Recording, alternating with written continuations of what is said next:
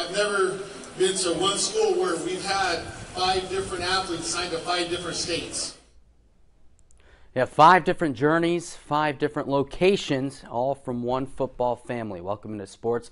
It's something unprecedented. A group of student athletes coming from the same program, ending up at the next level in 5 different states, especially in the Imperial Valley. This past Friday, it was a celebration at Central Union High School to praise just that. In front of basically the entire student body at Central Union High School this past Friday, Spartan Nation came together to celebrate 5 football players who all signed their commitments to the next level. We previously covered Charlie Sullivan and Skylar Cook, who each signed to go Division I during the early signing period toward the ends of 2022. But 3 more Spartans also made their decision to play college football in the last several weeks. There's wide receiver Gavin Marini, defensive lineman Jacob De La Rosa. We also touched on Brennan Haven signing with Ottawa University in Arizona just last week. But with Marini signing with Benedictine College in Kansas and De La Rosa signing with Culver Stockton and NAIA School in Missouri, it completed a wild scenario where each of the 5 guys are headed to 5 different states. The program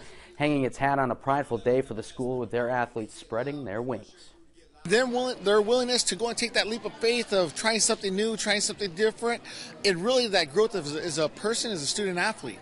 Football was able to keep them above water, and now they're able to get scholarships and have part of the school paid for, if not all of the school paid for, and it's just a special thing that they didn't need to be from Los Angeles or San Diego County to go do the next big step, the next big goal. They did it right here in El Centro, so we're proud of them.